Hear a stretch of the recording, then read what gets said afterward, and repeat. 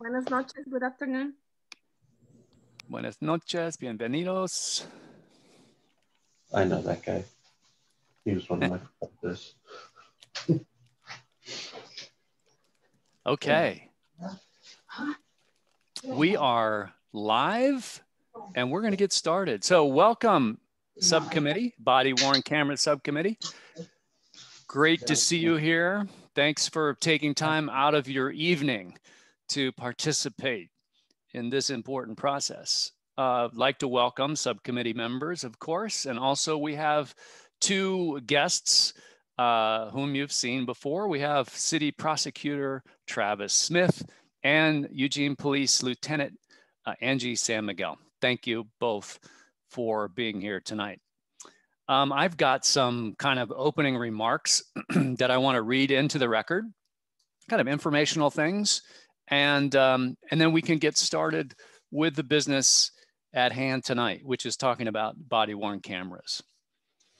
So this is the first of possible two meetings for this subcommittee, body-worn cameras, and the model that has proven to be successful in this ad hoc process has been where the subcommittee meets for the first time and they have an opportunity to bounce ideas and ask questions with the content experts tonight. That's Travis Smith and Lieutenant San Miguel, and kind of, you know, explore possible recommendations and possible motions that you would want to bring to the larger ad hoc committee.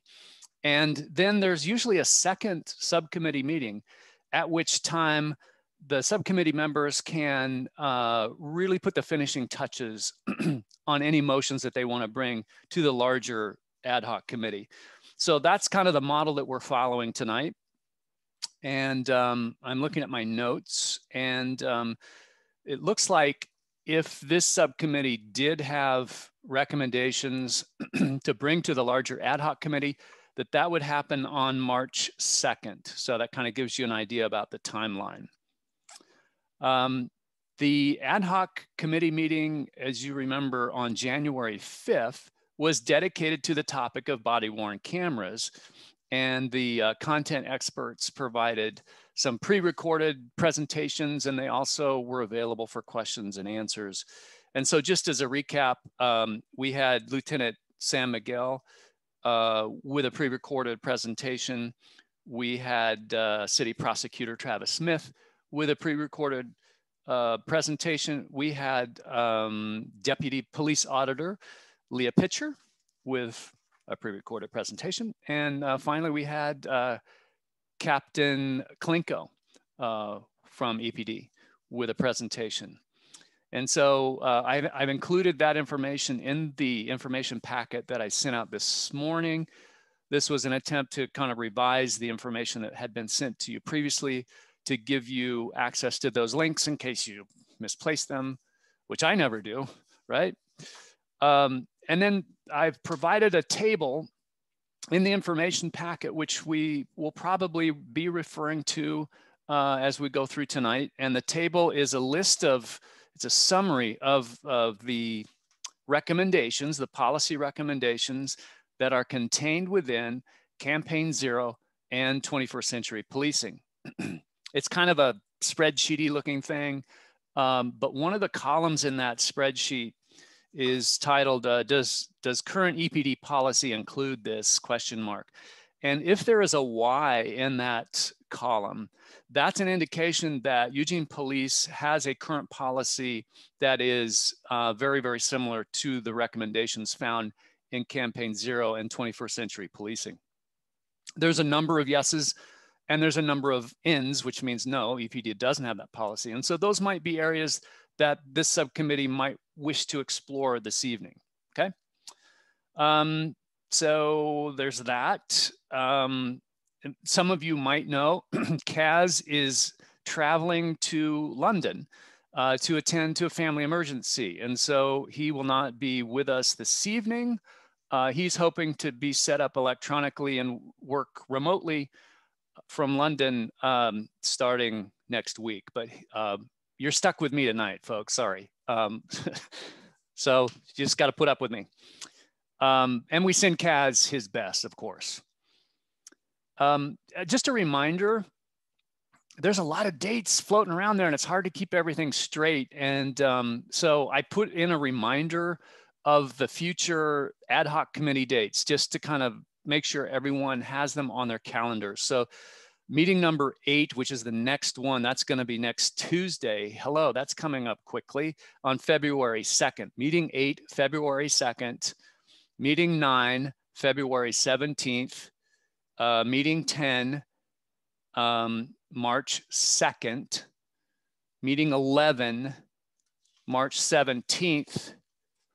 And the last scheduled meeting, meeting 12, will be March 31st.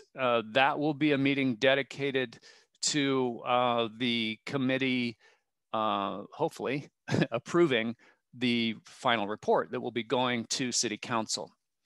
And just FYI, Kaz and I have already started to kind of noodle around and draft some sections of that. And so our intent is to have that report to you as soon after March 17th as humanly possible so that you have time to review that and then are prepared at that last meeting to approve that report. Could we see some of that information beforehand? Yeah. So that it's not all thrown on us. Yeah, sure, Silverio.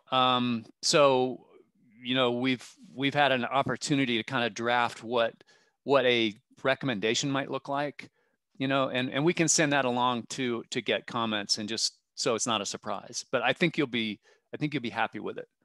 I hope so. Because this committee, the ad hoc committee's done a lot of hard work and there's been a lot of time invested, and we want to make sure that this report captures kind of like the expertise and the wisdom of this body of folks who have come together on this really important topic. Just a reminder that as you consider recommendations and motions, that we are using what we call the 3-question format. So the first question is, what is the issue that the community is experiencing, and in which communities are experiencing this particular problem the most? What specifically and clearly is your recommended motion? And how do you think that the recommended motion will address the problem and achieve the desired results? So it's kind of a 3-question format. Keep that in mind. Counselors have suggested that that format will be really helpful for them as they consider the report coming out of this body. Let's see, gosh, I have rambled on long enough. Those are my opening remarks, and welcome. Before we get into the question answer and discussion about body-worn cameras, does anyone have any questions about what I said?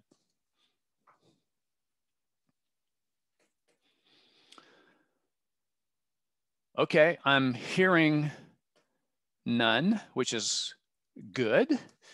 Yeah, also, I always want to give a shout out to the folks who help put these meetings together, like, you know, host the Zoom platform. And tonight we have Jeremy Cleversey. So thank you, Jeremy. He's there in the background making, yep, hello, thank you.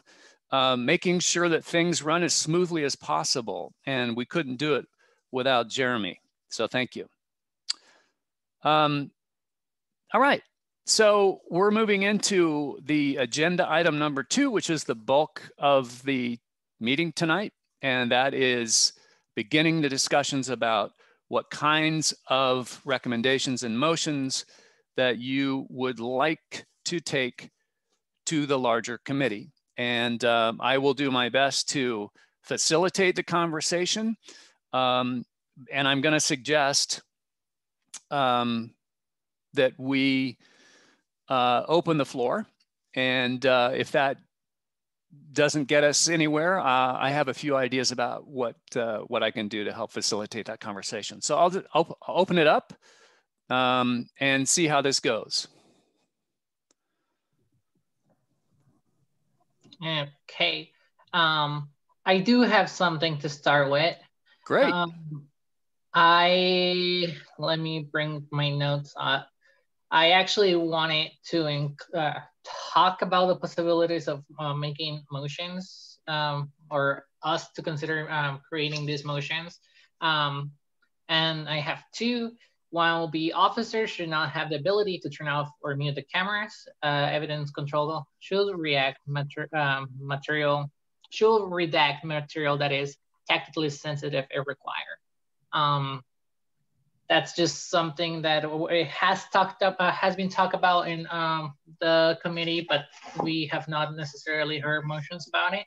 And I feel like it's something that affects our communities.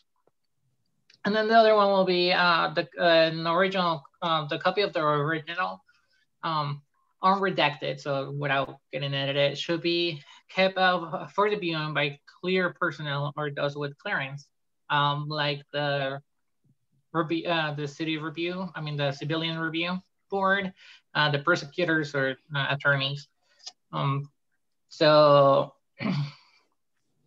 yeah, those are the two things that I kind of wanted to bring into this subcommittee. Ems, thank you for kicking us off. That's great. And I'm wondering if you have what you just read in a document that you could share on your screen. Is that? I'm on my cell phone because I'm not at home. Okay. But I don't know if I could put it in the chat and then you could just copy it into your computer. Yeah, let's try that, because I think that might be helpful for folks to kind of better understand what you just said. Yeah. Copy.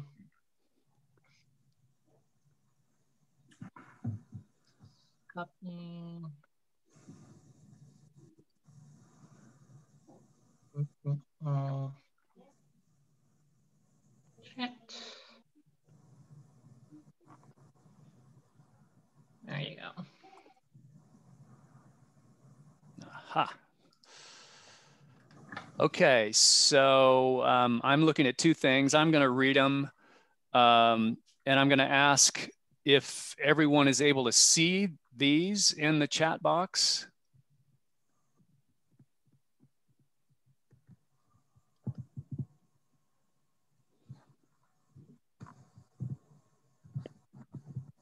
Okay, the silence is either, no, we can't see it, Kevin, or yep, we can see it. Currently reading it. Okay. And again, it's something that it does not have to be word by word. I just know that it has been part of the conversations, and I think it's also things that impact the community. So we could totally work on making one that fits this subcommittee and vote on it. But I just wanted to get the conversation started. Yeah, I appreciate that. And now I'm doing, attempting to get it just captured permanently. As you know, most of the time the contents in the chat box is not recorded. Right. So I'm gonna make sure that I've got them in a place that will stay. Okay, I've got that. All right, Ems, so let's start with the first one here. Officers should not have the ability to turn off or mute their cameras. Evidence control should redact material that is tactically sensitive if required. Have you thought about kind of putting that, and you started down that road, but can you elaborate on that 3-question format? So what communities are affected by this? What is the problem that you're trying to solve? And how do you think this, this recommendation would address the problem? So the problems I'm trying to resolve is that communities are not, in general, so BIPOC communities or actually even white folks, brown folks, anyone that has experienced some sort of police brutality, feel like there's not enough transparency when it comes down to the recordings. I mean, we have had instances where the cameras fall off, and that's an accident, and even then, some people think that, well, that was made on purpose, and it just does not create a good rapport with the police and the community. So the police having a chance to pause their video when they want to does not increase that confidence in the police when it comes to our community. So by not allowing them to stop recording, and I understand the different in the videos that we watch, they gave us different reasons why they don't.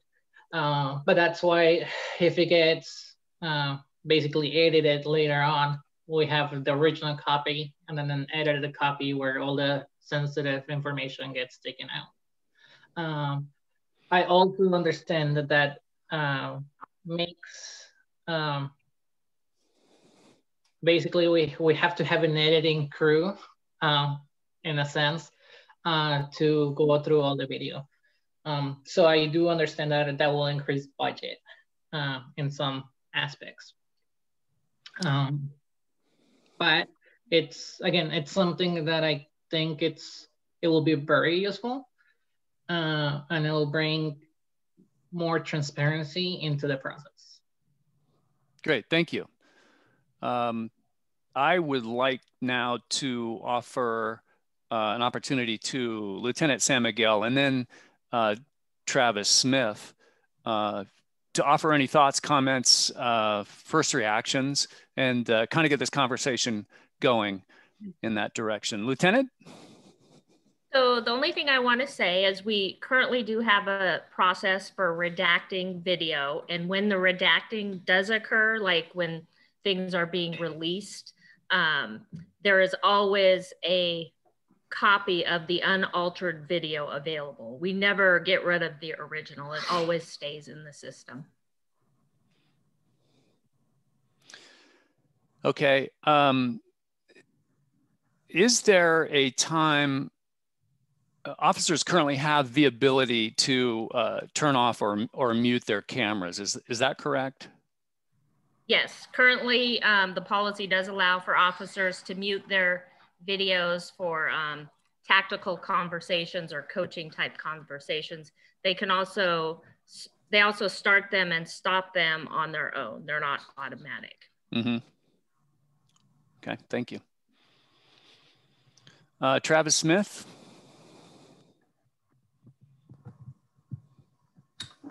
Hi, thank you for letting me be here today. I think I would probably defer to EPD on the mute function. It doesn't really impact my office and what we're seeing with when we get these files, because whether or not there's a mute, sometimes that may come up at trial, or sometimes that's something where a defense attorney has a question about. But for I think, 3 years now we've been doing this. It hasn't been in us getting that video an issue that's cropped up. And I don't want to go into a path commenting on what I think EPD should be doing, because that's their job. I'll have their position on it.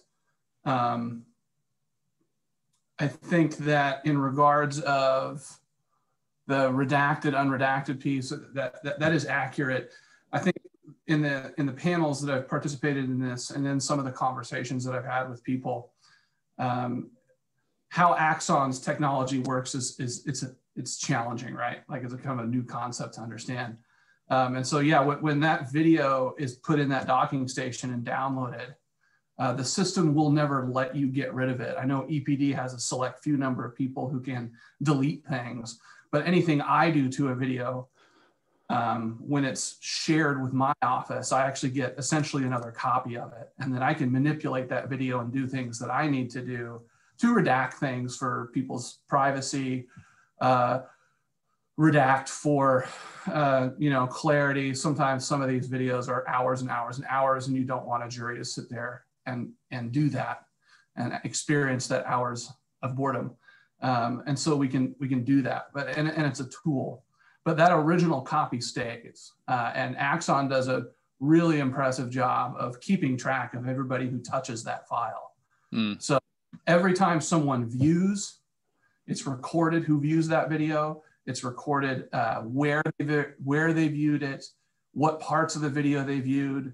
I mean, it's almost like a keystroke recording of, you know, I rewound it. And these are things that are kept and retained so that it's really easy to see if what has been done to a video, basically, if there is any concern regarding redacting. So, yeah.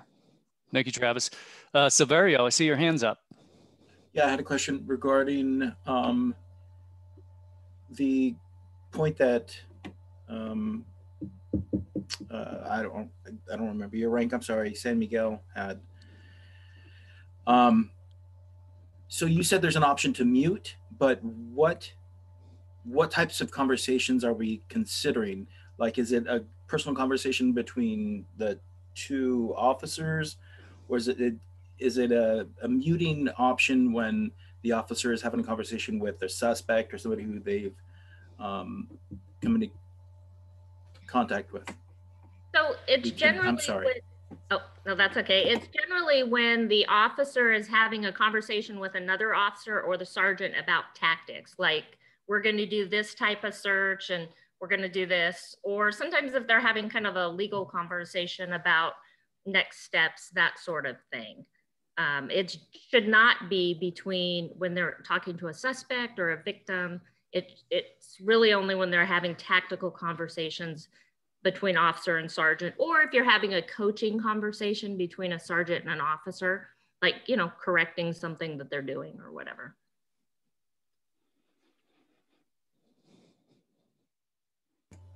The other thing I had is, as a question was, how much information and how long are we looking at as far as storage?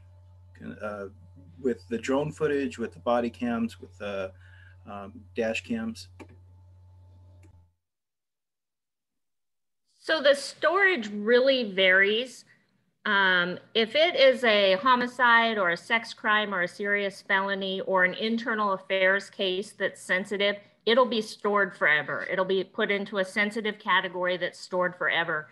If it is, say, an officer is dispatched to a disorderly subject and they go, they handle the call and they clear no crime, then that is held for 190 days, just in case something comes up and we need it. If there's a complaint or there's another call for service associated to it. So the minimum something will be held is 190 days. The maximum is forever.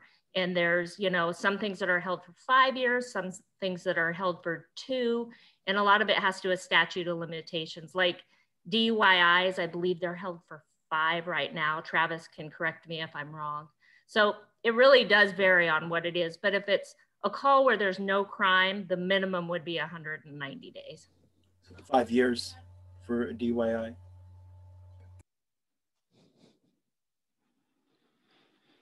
Thank you. Ems, I see your hand. I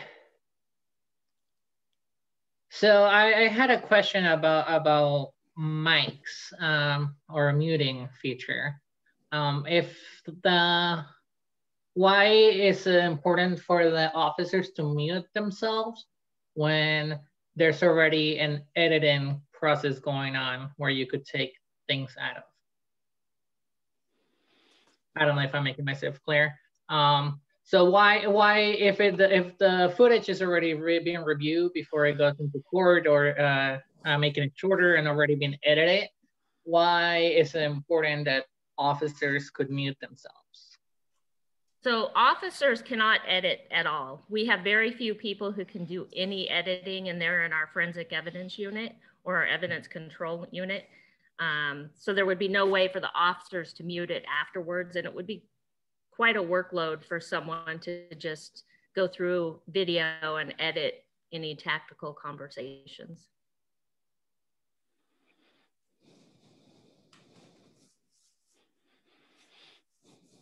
Other questions? I just wanted to sort of dovetail off that a little bit with Lieutenant San Miguel. And maybe has been said before, these pointed out in these conversations. With the editing piece, I don't know if there's an appreciation for just how massive the amount of data is. And so just for my office, right, you're looking at only body cams where there was a body cam recorded and there was a referral for a crime to my office, right? Which is that's 5,000 cases, probably on average 10 to 15,000 videos at least. So to review those after the fact would be, it would be an almost insurmountable workload. When we edit and redact things in my office, it's pretty labor intensive. And I'm sure it is over at EPD as well. And we only do it very, very rarely. It's for a case that is going to trial or a case where someone has requested the video and it's a active criminal case. And so we kind of control the record when it's an active criminal case. And so it's when Lieutenant San Miguel says it's pretty labor intensive. I mean, it would be an insane amount of work to do that. It just really would. And that's the challenge with body cam, right? You just have all this data that you just have to work with. So. Thank you, Travis. I would like to read a question that's in the chat box from Sandra. Sandra says, I agree, if it can be redacted, why would the mute function be necessary? And perhaps Lieutenant San Miguel could respond.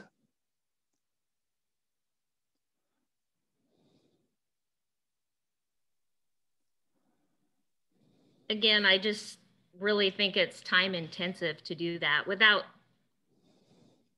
saying too much. I don't disagree that our mute policy could be tightened up, and there are times when officers mute when they shouldn't, or they don't really need to. They think it's a, very tactical conversation and it's not necessarily. And unfortunately, sometimes when they mute, they forget to turn it back on.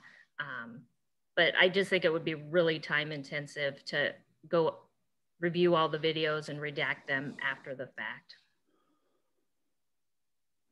Thank you. I'd like to welcome Chief Skinner to our subcommittee meeting. Chief, do you have any comments or thoughts about this conversation?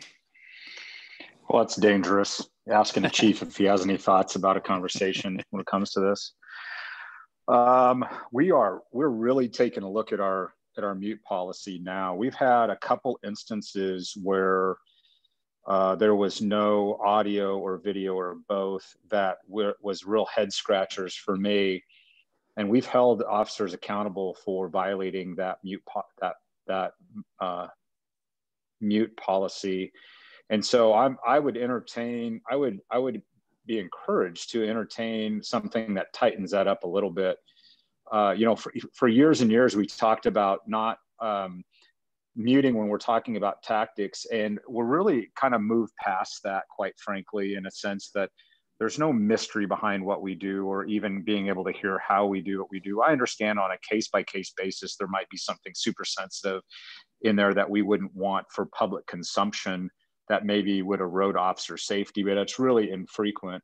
The piece that I am protective of, though, is the personnel piece of when we have an officer or a sergeant out in the field that's trying to correct the action of a recruit officer or an officer and basically admonishing this person and trying to be a good coach out in the field.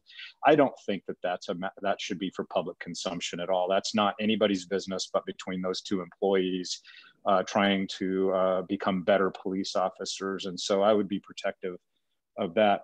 I think when it comes to the conversation about redacting and just not muting anything and redacting, is there are certain cases that we have when people request body cam, or we know that body cam is going to be made a part of the public record, that are indicators that there's something about that case that lead us to believe that there's sensitive information that we need to redact.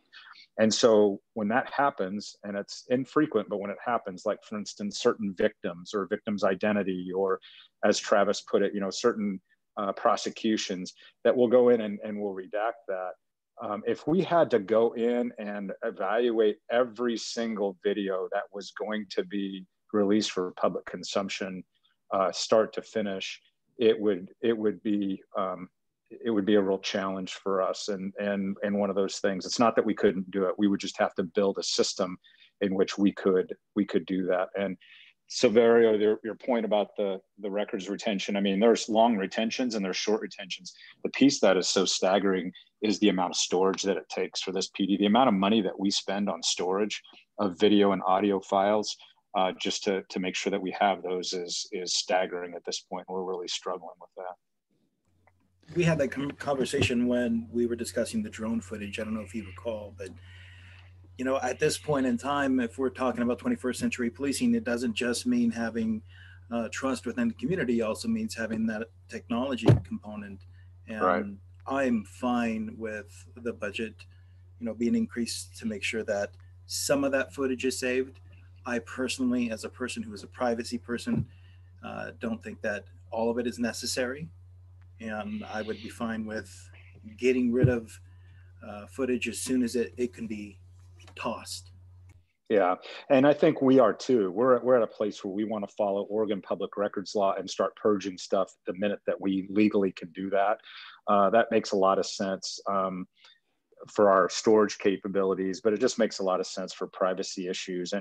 And understand, you know, when we have these body cams on, you know, it's really important for us to be able to articulate when they should go on and when they should go off, and not just blanketly say body cam should be on all the time. I think that's cost prohibitive, and I think you get a lot of stuff in there that doesn't need to be in there. And you know, there's those calls that we go on that are really sensitive, domestic violence calls. We're going into somebody's house in a domestic violence situation, and whether or not there's, you know, some privacy rights to that victim from being filmed while we're dealing with domestic violence or child sexual abuse or any of those things. There's a victim. There's a victim lens that we need to look at when we think about body cam as well, because oftentimes that is forgotten in all of this as well. Thank you, Chief. I've got a few people in the queue with their hands up, but before I get to the folks who have their hands up, I want to read a response from Sandra, who asked a question previously. Sandra says in the chat, thank you for answering, but my concern would be, what if tactics being discussed are not acceptable tactics? I feel that would be useful for reviewing in most cases, even if only by the review process and not the public. All right, thank you, Sandra. I'm going to kind of jump the queue a little bit and ask Jeremy to go ahead with this question, because I think you have a kind of a question that you might want to let someone into the panelists. Is that correct? So that is a possibility. You have Ibrahim Kalabali, who has a question, and that we normally wouldn't allow somebody from the audience, but because it's a member of the committee, I thought I'd offer you that. And sure. Secondly, so go ahead with that then. You know, Ibrahim is a member of the ad hoc committee. I would leave it up to the subcommittee if you'd want to entertain his question.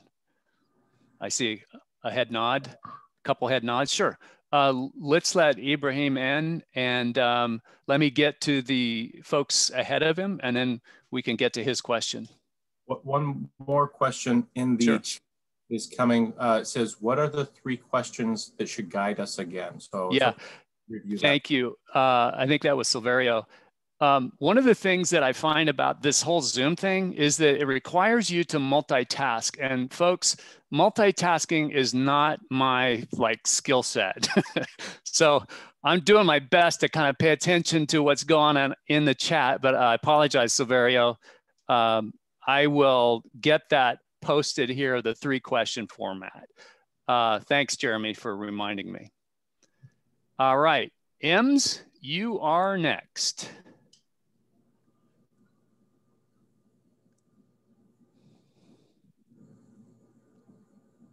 And I think you're muted. Always happens. Yep. So I have a little bit of a comment and also of a clarification. So my comment is that yes, when a police officer goes to domestic abuse or child abuse situation, there might be recording. If they're recording all the time, there might be compromises privacy of the people in the house. But at the same time, we have seen a lot of times that domestic abuse turns also into a police brutality, or turns into a police escalating the situation. So it will be helpful to have the cameras on in case of something, if something like that happens. And also, I wanted to get some clarification. I know that Chief Skinner touched up a little bit, but why is it so important that tactical conversations have to be muted? Chief Skinner says that they're kind of trying to move away from that. So if you could talk more about that. And I just want to actually point out at a comment that was made in the chat. Let me see if I could track it, which is Sandra. And she has a very good point. It says, if tactics being discussed are not acceptable tactics, then it will be helpful for us to know this not so good of tactics that officers are talking about. So yes. Thank you, Ems. Chief, do you want to respond to that? Yeah, let me see if I can pick this off one at a time. Kevin's not good with multitasking, and so I compound questions. I have to take them slow, so forgive me. So yeah, thanks for your comment. When I talk about going into domestic violence situations, or those situations when we're entering people's homes, there are situations sometimes where turning off that camera is appropriate. I don't need 200 police officers that have access to body cam footage seeing somebody that's underclothed or in a state that is so embarrassing. It's not worth it. And I think we can articulate that camera went off because we were in a situation where somebody was in an embarrassing position as a victim, and that happens more times than you would think. So that's what I'm talking about when I talk about protecting victims, is that we want to capture the dialogue, we want to capture the scene, we want to be able to do the things we do to be able to capture a good investigation, especially in domestic violence or physical or sexual abuse. But every once in a while, when we're in people's homes, we see things that other people shouldn't have to, or shouldn't be allowed to view out of respect to that person and victim. So that's kind of the construct around my comments there. The tactical situation. So in many situations, before we go do anything, there's a lot of dialogue about tactics and different approaches and different strategies. And some are better than others. Some will be more effective than others. Part of really good tactical decision-making is making sure that there's a few people in that conversation that have good pieces of information so that we can make the best decisions about how we're going to approach a critical incident. Ultimately, when we carry out those tactics are seen and evaluated. I'm not quite sure I understand a situation where somebody could be talking about tactics that somehow would be, I'm not sure I understand the value in being able to evaluate a discussion about tactics when ultimately the tactics that we land on are what we're held responsible for.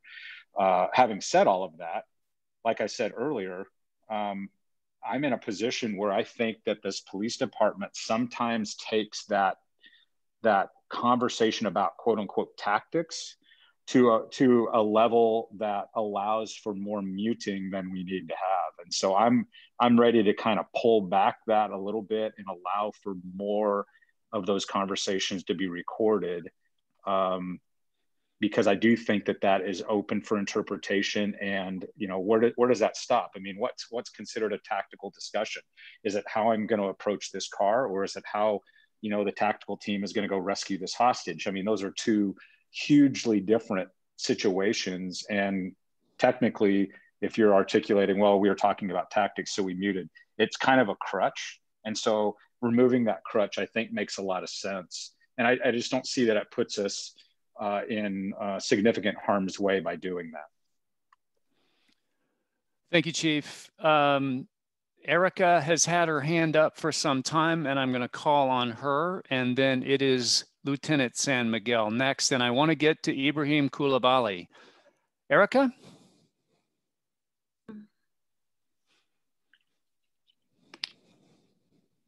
Good evening. So I was wondering if there were provided to us the turn off camera policy, because I don't recall having that information. I would like to, because I hear people talking about that there is a turn off camera policy, but I don't know what implies on it. Like, it would be good to know what is the criteria that is chosen. Because, when I'm thinking about a camera, I'm thinking, I'm a teacher, as a teacher, I cannot be with a student one-on-one, right? So for me, a camera, actually, it helps me because it's protecting me as a professional, as a teacher. It's protecting me and it's protecting my student. So it will not make sense for me as a teacher that I'm doing this job and I'm giving this tool. It will not make sense to me to turn off that camera if the camera is a tool for me to protect my integrity, protect the integrity of the person, to be able to keep a record.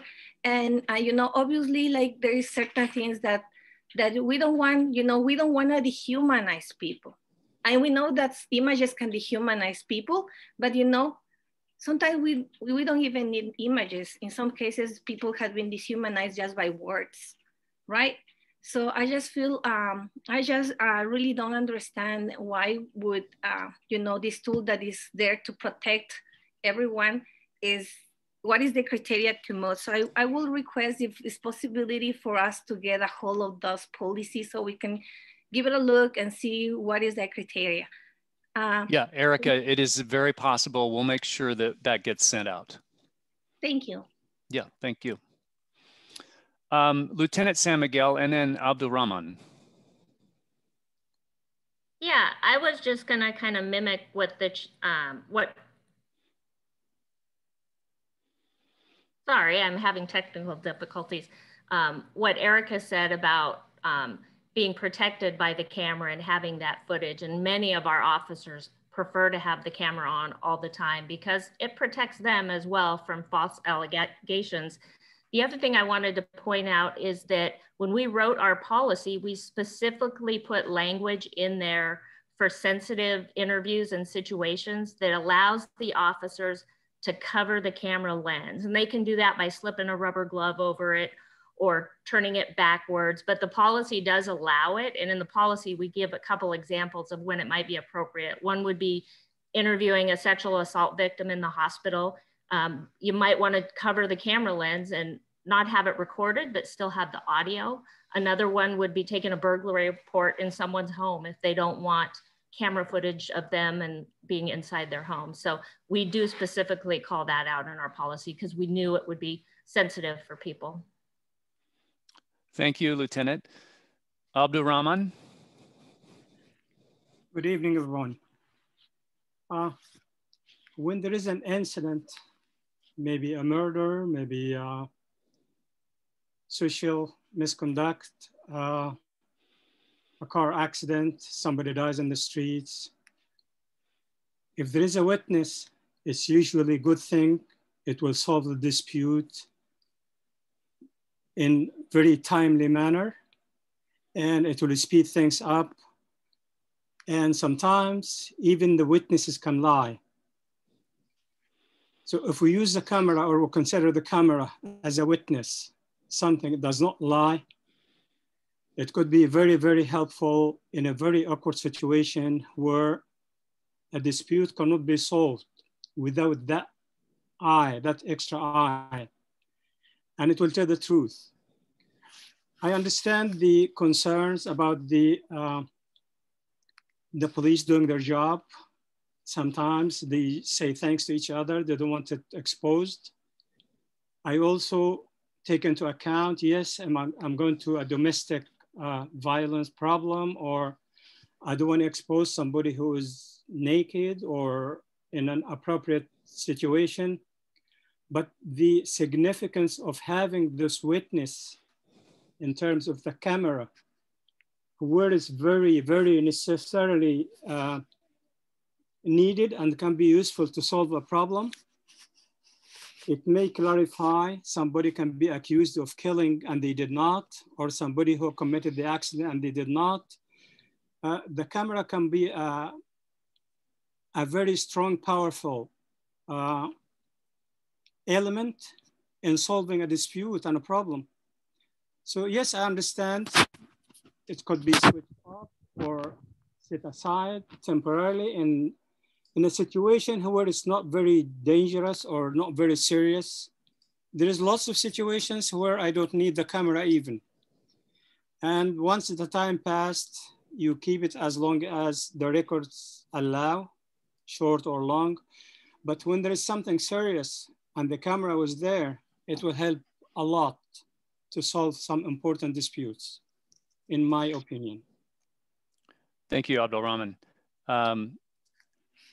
I would like to give Ibrahim Coulibaly an opportunity to ask his question.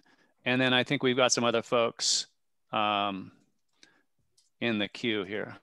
And here you're witnessing Kevin trying to multitask. It's not a pretty sight. Sorry. You're doing great. Thank you, Kevin. Welcome, Ibrahim. I want to thank all my peers on this subcommittee and also say hi to Chief Skinner. Just briefly, you know, if you look, I'm in my living room. If you look at here, I have 2 cameras in my living room. In my house, I have 14 cameras in my house. So I think we're talking about recording and access to the footage. So I strongly believe that recording is not the problem, because before we provide the footage, we can edit it. We can edit anything personal. We can edit anything that will expose all the people involved. We can edit all the personal information.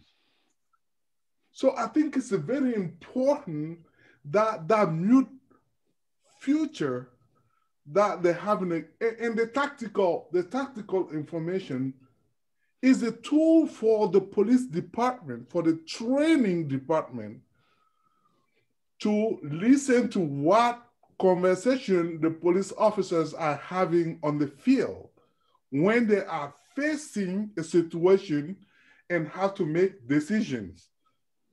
And that can be a training tool. And to me, taking away that future will allow the police department to assess their own training or also to monitor how the officers are acting on the field and identify areas of improvement and potentially offer some training. So I think it's very important that, yes, if you are on break, I used to work at Oregon State Hospital. We are on camera 24/7. There is no mute. Cameras are there 24/7, whatever you do. But when someone requests information to the state of Oregon, if the governor receives a request of information, they will redact anything that pertains to someone's privacy. So I think to build, like Silver was talking about, to kind of build that trust, we have to consider taking away that feature. And I'm sorry, I raised my hand because I saw the feature. I didn't want to jump in, but I didn't know if I was allowed to speak. But since you gave me the opportunity, I want to say thank you. Thank you for all what you do. Thank you for being here. And I want you to consider making the recommendation, a policy recommendation. And the Lieutenant San Miguel said that she thinks that it can be tightened up. Chief Skinner also voiced the fact that, yeah, sometimes he had to scratch his head because, and I think we can help the police officers on the ground not to have gray areas because that's where they get themselves in trouble. So let's take that away so they don't get themselves in trouble. Thank you. Ibrahim, thank you. We're glad that you were able to join us, and thank you for your comments. Silverio, then Ems, and also a comment in the chat from Sandra that I want to read into the record. Silverio. Yes, thank you. So I wanted to bring it back to a more focused conversation on the policies that we had that were presented to us as they were. I sent an email to Jeremy. It was with the hopes that he would be able to share that with the committee, but as we've all been given the policies, we could just look at them one by one if that's okay. Are you referring to the spreadsheet that was included in the information packet? I am. Okay. All right. I would certainly move on to that. I feel like we've got a little bit of a loose end here with M's proposal. And if we could spend a little bit more time on that, I think that would be productive. And then we can get to that spreadsheet with a list of policies. Does that sound like a plan, Silverio, or is that okay? Okay, thank you. Ems, you are next, and then Chief Skinner. Go ahead, Ems. From what I have heard, the only way to keep the audio recording is to have something covering the actual camera, right? Yes, Chief or Lieutenant San Miguel? Yes, that's correct. If you want to keep the audio recording, then you have to put something over the lens. And one thing that officers always have on them are rubber gloves, and they do fit just perfectly over the top. So, and what is the policy of the video recording getting released to family and the public, if necessary to the public, but at least to the family? We have state law that prohibits the release of body-worn camera footage specifically. It's actually different than in-car camera footage. The state of Oregon passed a House bill that prohibited the release of that, except under very specific circumstances that have to do with a public interest case. With that being said, the video can still be released through a request, through a defense attorney, or a citizen who was specifically involved in the incident. But if my neighbors have a domestic dispute at their house and I'm curious as to what happened, I cannot go and get a copy of that footage. Or if, you know, someone were to get arrested for DUI who's a public figure, not just anybody can go get that footage unless it rises to the level of being a public interest case. So if, let's say, if I get shot by someone, doesn't have to be the police, but there was a police camera in there and I die, my partner cannot request them. It has to be an attorney. No, it could be requested. And so say you are shot and we have a video of a suspect that was somehow captured, that could be released to the public because of the public interest in the case. And yes, your partner could request it, but there would have to be a reason. And then we would also be required by law to redact the faces in that. So if there were other citizens perhaps that witnessed it, we would have to redact those. And is there a time limit to that? No, I don't believe there's a time limit. The time limit would fall under how long we have the video. But if it was a homicide or something like that, we would keep the video forever, indefinitely. Thank you for that. And my last comment is a little bit of what Abraham was saying. Like if I have work and if I work in any sort of store or something, there's cameras recording 24/7. And if I do something wrong, that is exponentially wrong, that I will get management involved, like they could see that footage and then they will be either able to understand why it happened or what happened. They will be able to give the proper either punishment or either firing me or giving me the proper training. And at the same time, they will, if something happens to, and I know it has happened in stores where people get sexually assaulted and physically assaulted, which is still embarrassed, is still recorded, but it also helps to the part of the investigation and also gets there. So the video recording engineer, what I'm getting at, it helps a lot into figuring out the problems within the entity and also outside of the entity. And I understand there will be a lot of money. I'm not saying that we should be recording all the time, but I wanted to point that out, that there's benefits, like Abraham was saying, and I agree with them, of having more recording. Yeah, and I don't think if someone has a comment about that, I'm happy to hear it, but I don't think I need one.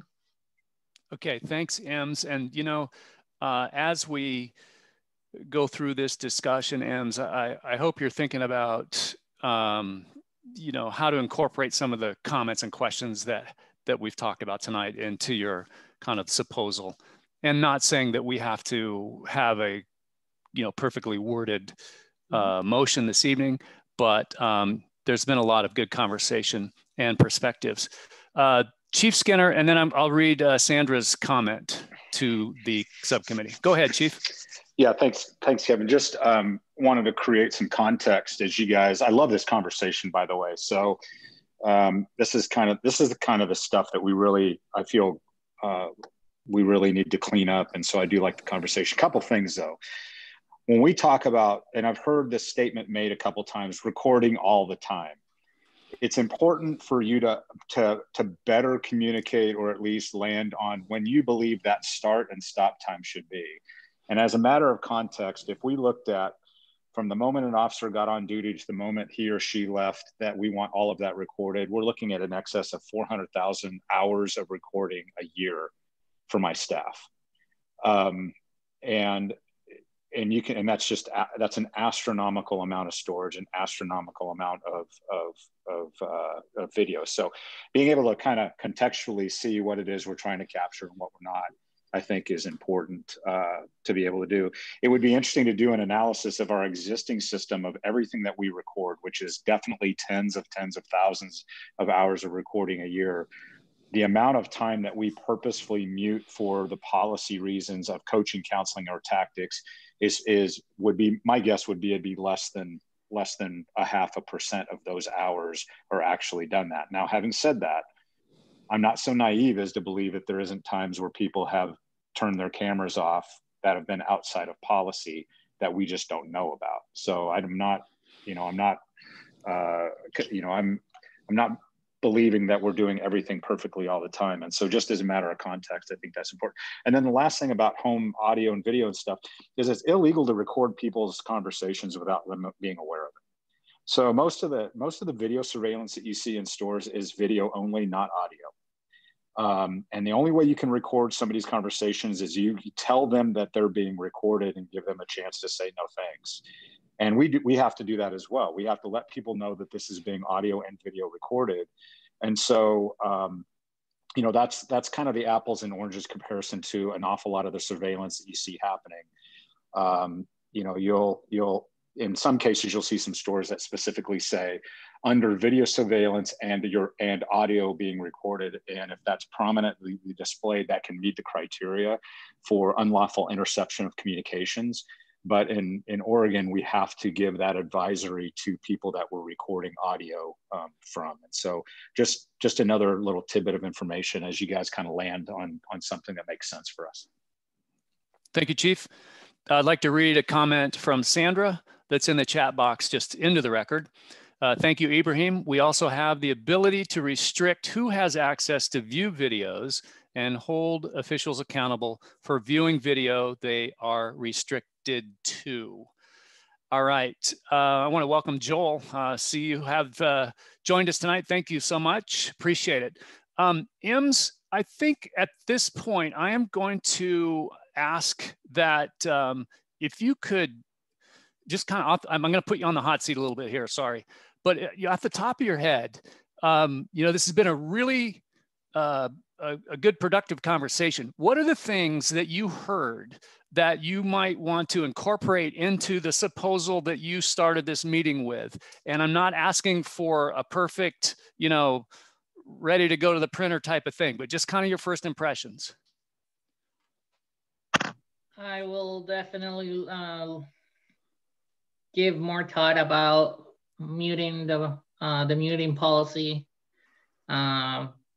And like Chief Skinner says, we know that it's not always possible, and there's also state laws that prevent full recording, and it's expensive. So another thing to munch on, it's when the recording should start and stop, which is another hard thing to gauge, because I don't think they have an automatic thing. The officer has to actually press it.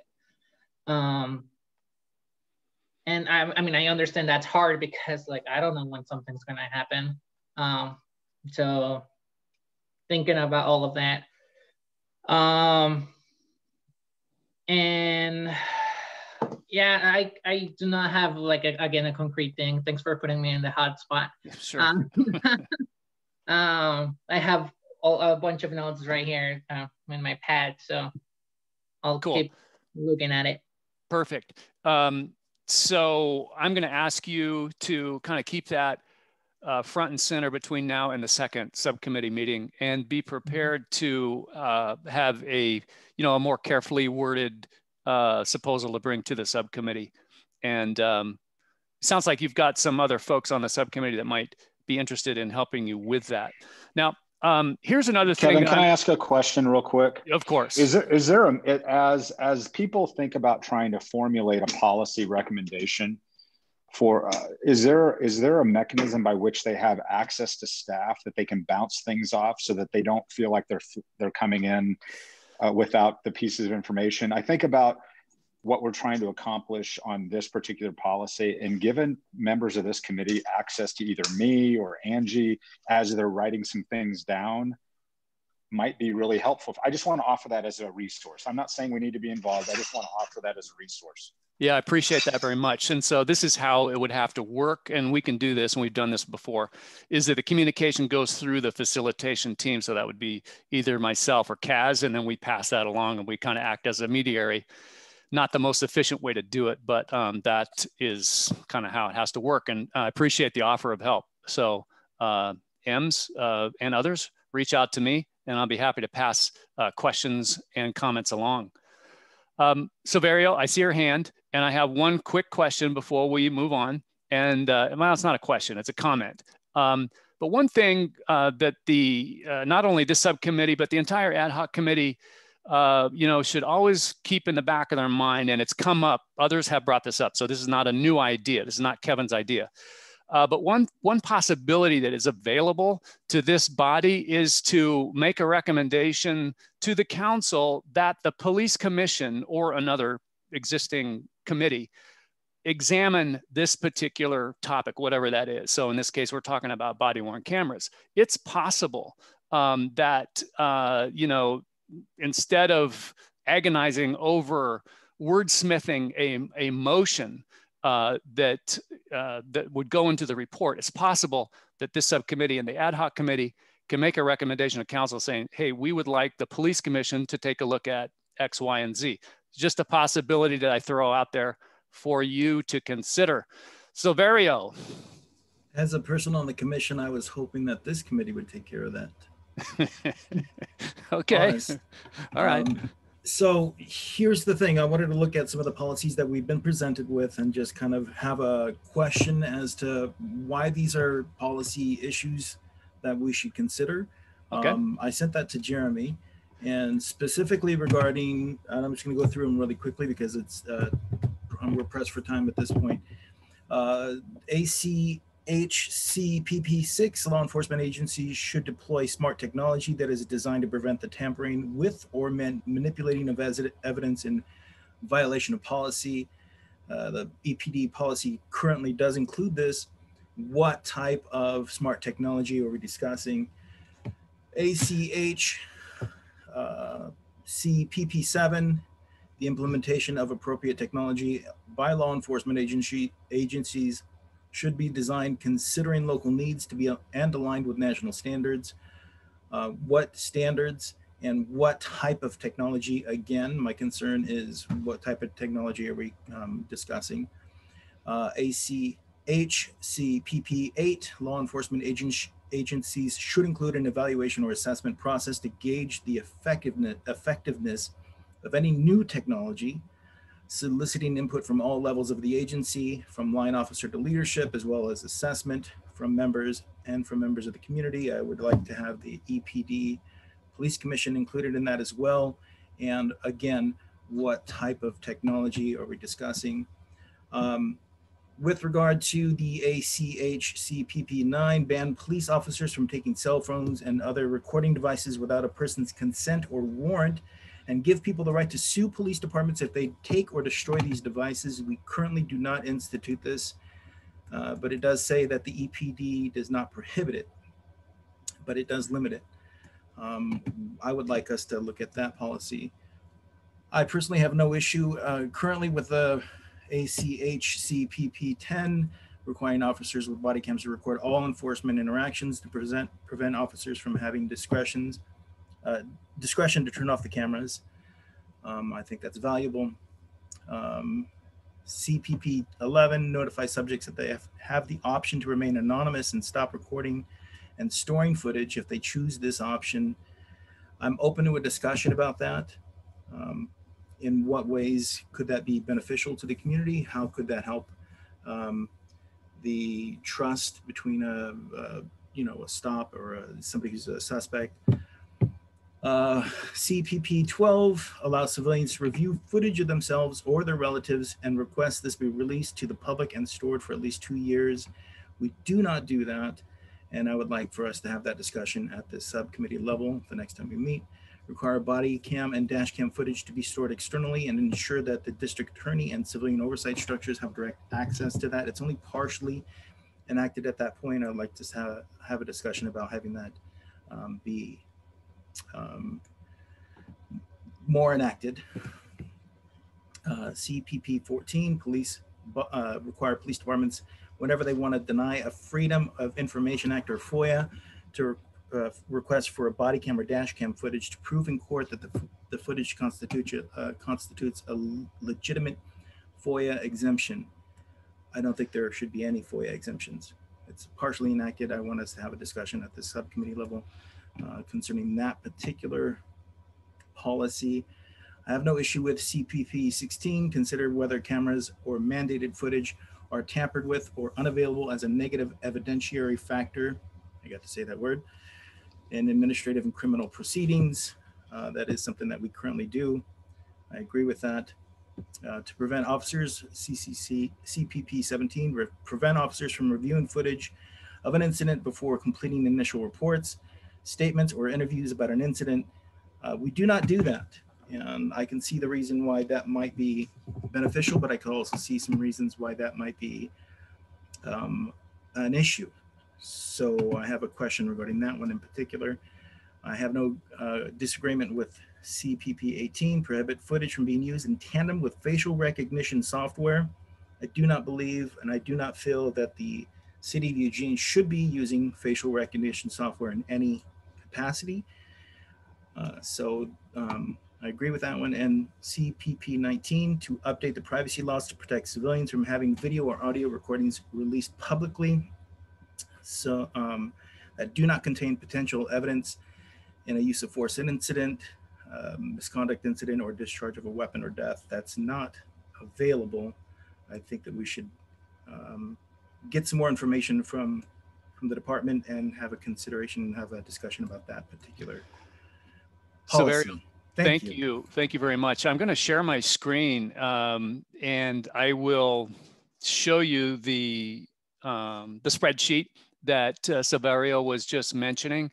It's included in your information packet if you want to access it that way. And let's take a look. Let's see how well Kevin did.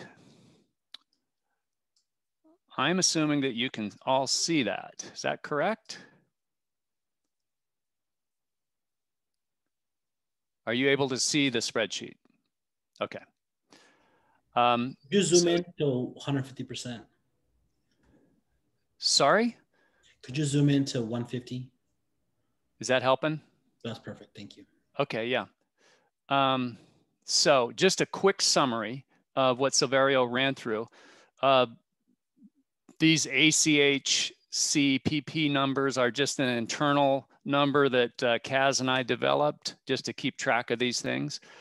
The next column over is the recommended policy from Campaign Zero and or 21st Century Policing. And then the next column is an indication whether that policy exists currently in EPD policies. And so, Silverio, if I remember correctly, the first one that you wanted to have a discussion on was this one, number 9, ban police officers from taking cell phones. Is that correct? That is correct. Okay. I do have questions about the first 3. Okay. But that is correct. That is the one that I think that we should look at as a committee. All right. Thank you. Quick hand up from Joel. Oh, I might just wait. I feel like we should go through this. I have some questions, but okay, great. All right. And the little timekeeper in me is looking at the clock, and we have approximately 47 minutes left. All right, Silverio, let's start with this number 6. You had a question or wanted some comment. Yeah, so there's some technology that's available now that's, there's facial recognition technology. Does the city of Eugene employ facial recognition technology? Okay. And there's also the all licensed cameras that are installed on police vehicles that can scan and take copy of police plates or different plates wherever they're interacting with different bodies. That is a camera, and is that something that the city of Eugene has? Okay, a question. I see Lieutenant San Miguel has turned her camera on, which indicates maybe she wants to answer that question.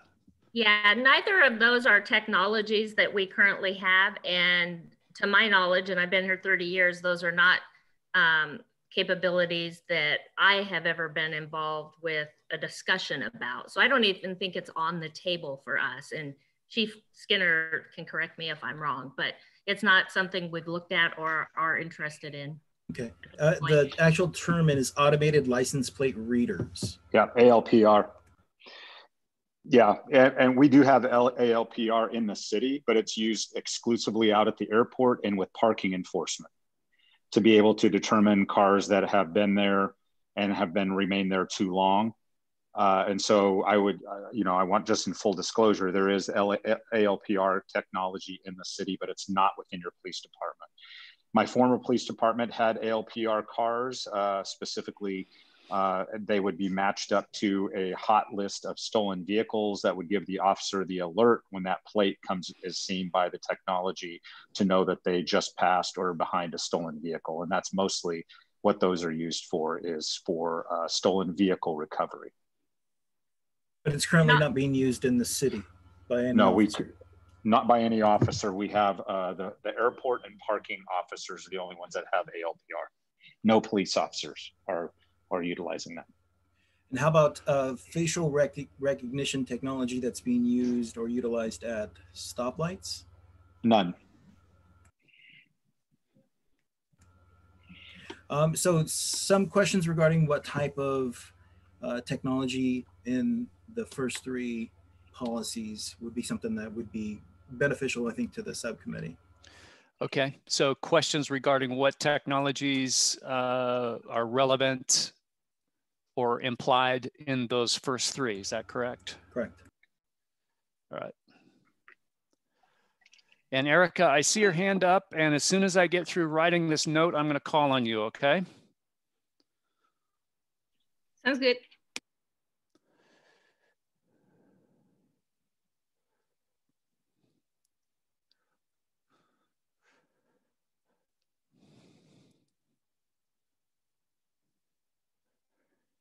Okay. Fastest note writer in the West. Go ahead, Erica. So Silver mentioned something about it, but I wanted to ask, I didn't hear the answer. What are the consequences for tampering or concealing evidence by disabling body cameras? All right. Consequences for disabling or concealing body camera. If we could have a quick answer to that, and then we can proceed with the spreadsheet discussion. Lieutenant San Miguel or Chief Skinner?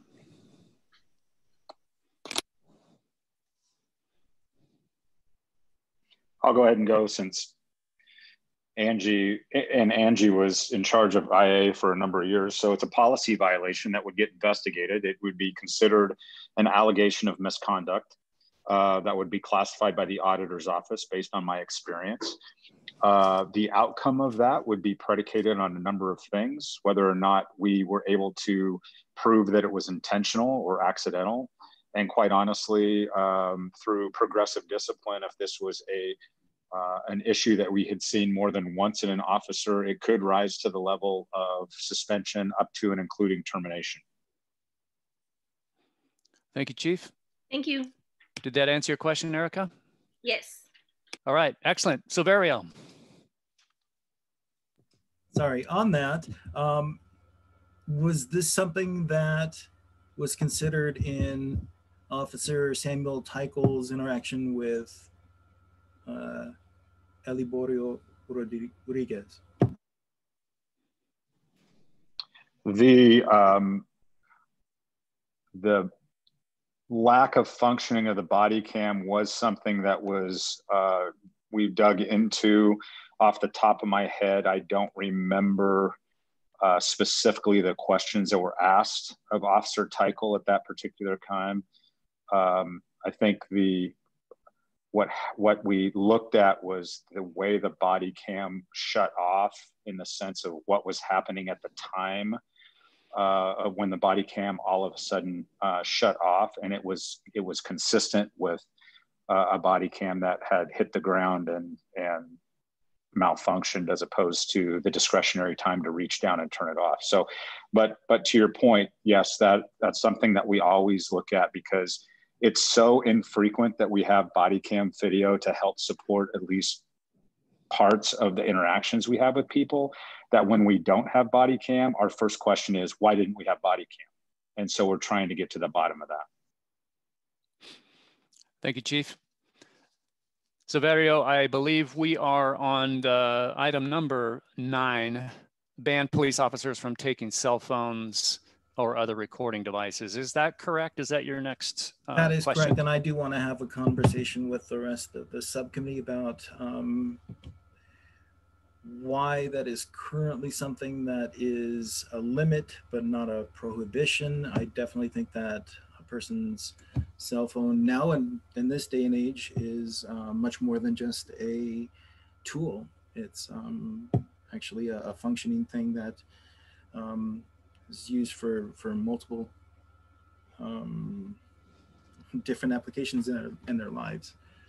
So I definitely feel that that should not be something that is an option. And then regarding the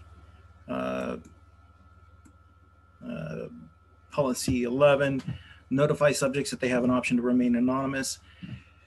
As far as a ad hoc committee and the consideration of the community, how could this benefit a suspect or somebody who's been approached by an officer, and weigh that against the potential conflict of escalation, something happening, and then that footage not being an option.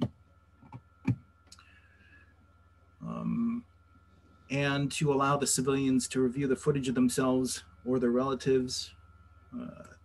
Again, there is no policy considering, there is no policy with this, with the EPD, according to this spreadsheet.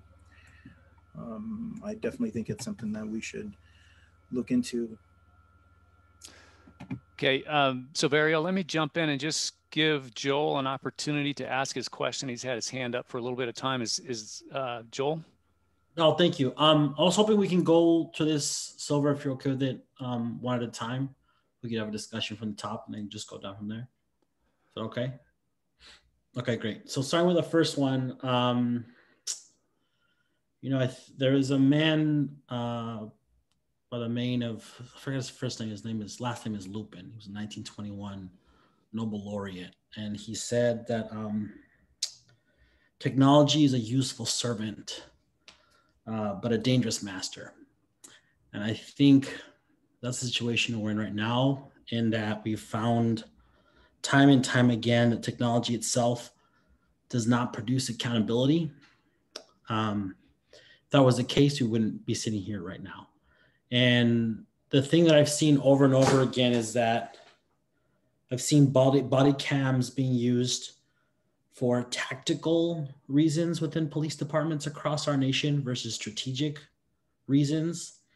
And just to explain that further, tactical in the sense that, you know, holding residents accountable for their actions, or if there's, you know, something that happened, usually law enforcement agencies will use it in court proceedings or cases, or to sort of prove that something didn't happen. So it seems to me that recently the body cams have been used to sort of hold residents accountable. And then also when atrocities happen, right, we have video footage, and that further sort of like causes distrust within our community. But on the other hand, right, like as body cams have shown not just the missteps and wrongdoings of law enforcement, it's also been used as a tool to hold residents accountable for their actions.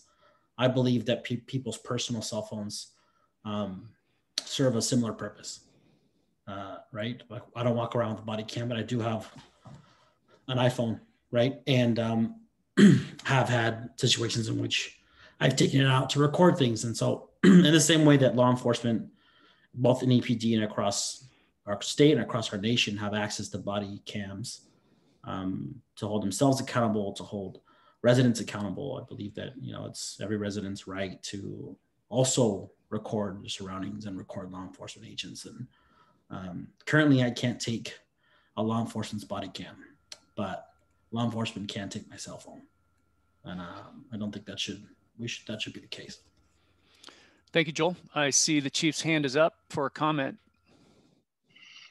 So this is a great discussion, and one that's deeply rooted in legal practice. And so Travis, I'm sure, can speak more clearly to this than I can. I agree with you, Joel, in the sense that while Oregon is basically a two-party consent state when we're interviewing or when we're recording things, especially audio, the one thing that we've shown time and time again is that when an officer is on duty, they have no expectation of privacy, and you as a private citizen are allowed to record an officer's interactions without having to give that advisory. I mean, it should be implied that when your cell phone is out and you're recording an officer, that you're doing both audio and video recording. And so, you know, it has been a good tool for people to have to hold us accountable from their perspective on their recording device. And I would say that our organization, not to say that this hasn't happened in the past in other organizations around the country, but our organization does not make it a practice to seize cell phones just because you recorded an officer doing his or her job. However, when I look at number 9 and I think the where this potentially is going is understand that a cell phone is just a container of information. Just like a briefcase or a suitcase or a car, or in some cases a house. And depending on the circumstance and the exigency of the particular case, we do have the ability to seize the container and then write a warrant for the information that is contained therein. With a judge's approval, we're able to do that. Think about times where vehicles been seized from people that may contain evidence of a crime. Back in the day when meth labs were prevalent, we would seize a house and remove people from houses that had evidence of methamphetamine labs and lock that down until we were able to write a warrant to be able to go in and deal with those things.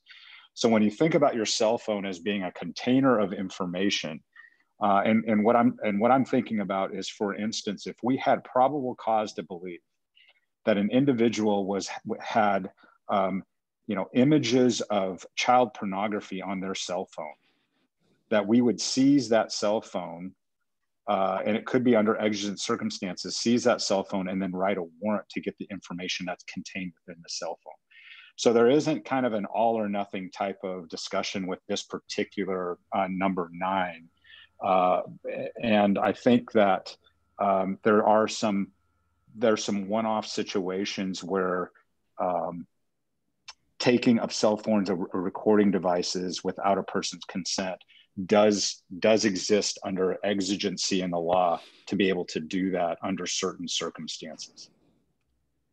You continue Travis, to say, I don't know if you have anything more about that if you want. Thank you, Chief. Silverio? Yeah, so just the chief was saying you can write a warrant, but that doesn't mean that or imply that the warrant was approved. And so I was considering the Supreme Court case that said that cell phones are held under the Fourth Amendment. Well, the information within them. And so when you're talking about writing warrants, so we could be in a situation where the exigency of the circumstance means we have to preserve the container that is holding maybe the evidence that we need. And then we write a warrant to the judge to actually break into your cell phone, for lack of a better term, with our technology and retrieve the information we need. And it has to be narrowly focused. Now, if that warrant is denied, saying you don't have probable cause to get into this person's cell phone, then the need to keep the container no longer exists, and we return the container back to the individual. So in some cases, the warrant's written specifically for a cell phone. Like, for instance, we're doing a search warrant on a house. We wrote the search warrant to get into the house, and what we're looking for in there is guns, ammo, electronic devices that may have those things. Then we seize that. But out in the field or in certain situations, if exigency occurs, then we have the ability to kind of take that container and then the discretionary time to write the search warrant to get the information from within it. Thank you, Chief. But not the right to destroy it. Is that correct? Correct. Yeah, that's your personal property, and so not the right to destroy that. I can't recall any case that there's ever been property that's purposefully been destroyed. I'm not saying we haven't made mistakes in the evidence room when we purged things, but yeah, no, not purposefully at all. So if we said as a committee that it would be a right to sue the police department if these items were taken or destroyed, that wouldn't be an issue. That already exists today. We have a very robust risk process that people, I sign off on these all the time, where people file risk claims to be remunerated for their property that was damaged or destroyed. So it's not technically suing them, but it is monetary reimbursement for those things, and that happens in a process that we have today for risk claim. I think, the kind of the fault line or the differences here are the committee first brought this up thinking that it's not okay for a police officer to take the phone away. Say I'm filming the police for whatever reason. It's not okay for the police officer to take my phone, you know, for no good reason. But Chief, you brought up some incidences where there is a good reason. There is a reason for taking a cell phone or a recording device from a person without their consent. So, you know, how do we move forward with this particular policy recommendation in a way that makes sense? Yeah, I want to quickly respond to that, if I may. Sure. You know, I think in the last 20 years or so, right, like cell phones and other wireless electronic devices went from being something that a few of us had and now to being super vital communications tools that necessitate the full participation in life nowadays, especially right now in quarantine, since we're all shut down. Our cell phones, our computers are essential. They're also really powerful tracking devices.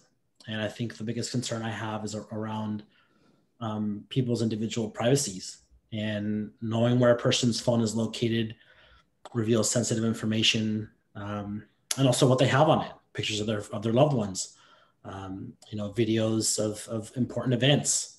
And right now, you know, EPD has the right to obtain personal information without ever getting a warrant I mean, not necessarily in our case, sorry, Chief, but in other police departments, right, there has been cases of this happening. I think what gives me pause, not necessarily situation like you mentioned, right, Chief, like if there's instances of someone engaging in really awful behavior and has content on their phone that's illegal, that's certainly something that we can deal with, right? It's certainly something that you would get a warrant for and you obtain that and you go from there. But I think in the name of trying to think about exigent circumstances, I'm wondering if we put a blanket that's too overarching, especially when it comes to, you know, people's call records, contact lists, contents of our text messages, calls, right? How do we limit the scope of which, how you could obtain information on a person's cell phone? And at the same time, right, like if I'm recording something, if I'm recording someone in law enforcement, my phone gets taken away, who's to say what I have on my cell phone that would potentially hold out law enforcement official accountable isn't going to be taken, tampered with, and then I'm left with nothing.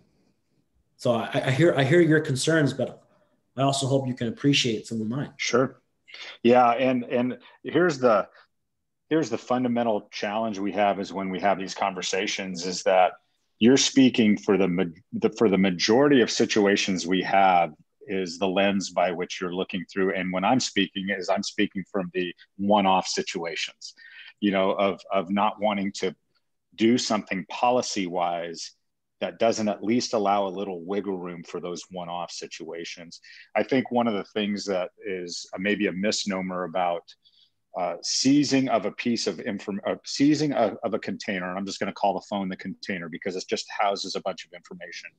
Seizing the container, the officer does not have any right to access information in that container without a warrant. And when the warrant is written, it has to be written so it's narrowly identifies the pieces of information the officer is looking for. So it's like your house.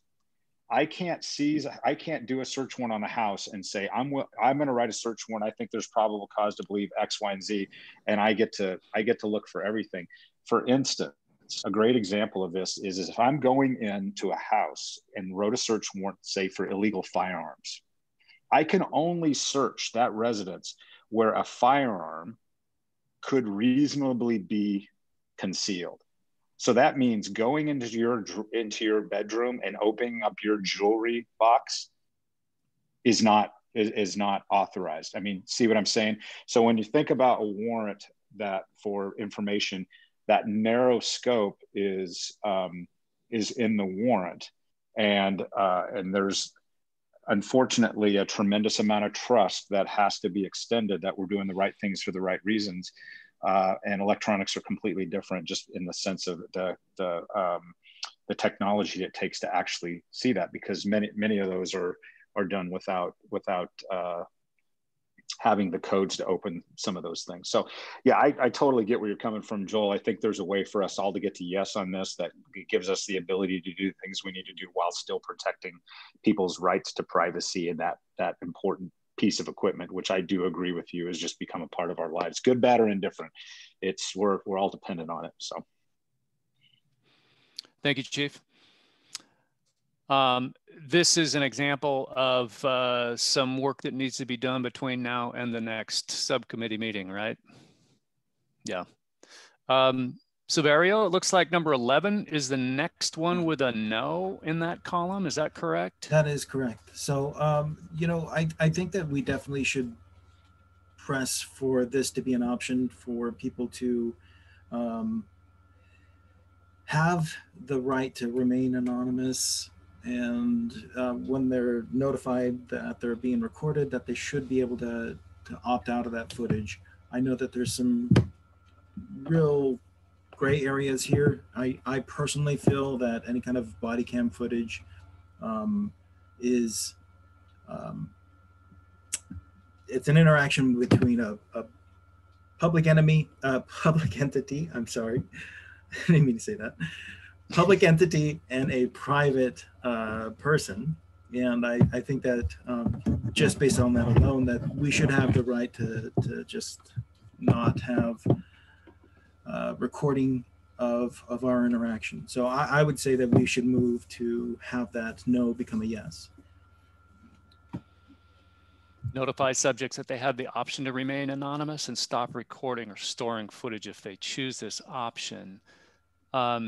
So Chief or Lieutenant San Miguel or Travis Smith, City Prosecutor, thoughts or comments on that? Well, I can be, I'll be a little brief. People at this point, they have a constitutional right to just not say anything. And so you can always exercise that ability to not interact in that capacity. I mean, what happens to you based on that, whether or not the officer has probable cause to do whatever it is they decide they want to do at that moment, is up to them. But I don't, essentially what you're telling an officer, if you ban, if you give somebody the right to revoke this, is you're taking a very, very large tool that law enforcement has to access this information. The video that's recorded, you do have expectations of privacy when that is released. It's controlled within EPD, but I think that would be really problematic from just a basic law enforcement standpoint, because this is what officers do, is they engage in conversation with people. Being able to record that, I think, is very, very helpful. And we've looked at a lot of the safeguards that we have in place to do it, but I understand why people feel that recording is invasive. And that's the only real comment I have, is you do have the ability just to kind of remove yourself from the situation. That's everybody's right. Travis, thank you. Other thoughts or comments? I have a few, but I'd like to give a chance to some of the participants to provide feedback. Thank you, Joel. Space. If no one has any that. I have something. Okay, well, let's give it a moment here. A little bit of awkward silence is always good, right? Anyone with thoughts or comments on number 11? Okay, Joel. Beautiful. Oh, wait, could you quickly read off the comment from Sandra, Kevin? Yeah, sure. I'm just bringing it up now. Sandra says, I feel the only time a camera should be turned off when on a call or interacting with someone should be if they say they do not want to be recorded for their privacy. Thank you, Sandra. Thank you, Sandra. Yeah, no, I just, you know, there's a reason why this was included as Campaign Zero and 21st Century Policing. And I think given just what happened over the summer and in 2020, some of these recommendations probably don't go far enough. And so I think at minimum, right, like people have a right to privacy. And if folks don't want to be recorded by body cams, they shouldn't have to be. At the same time, part of my concern is, who's to say a body cam gets turned off and then later when the question gets asked, well, what happened? Why wasn't there any footage? The story is that someone asked for it to be turned off. And then, right, the question is, did that actually happen or not? And if they did, well, then that's too bad, right? We missed out on some critical bit of information. If they didn't, that's also not good. So that's my only concern. Thank you, Joel.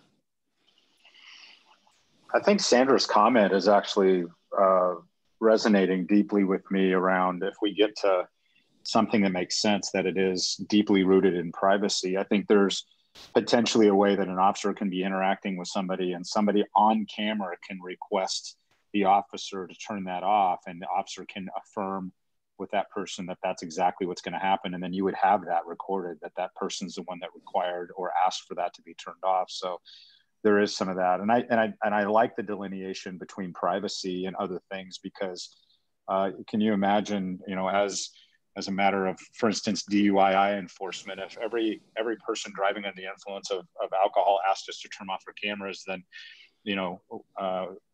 it flies in the face of the evidence we're trying to gather, taking this dangerous driver off the road and do a successful prosecution. So it's an intriguing thought about what that looks like with discretionary time in a privacy type of situation, to acknowledge that in the moment, get the advisory from the person or their desire from the person, and to be able to meet that person's needs.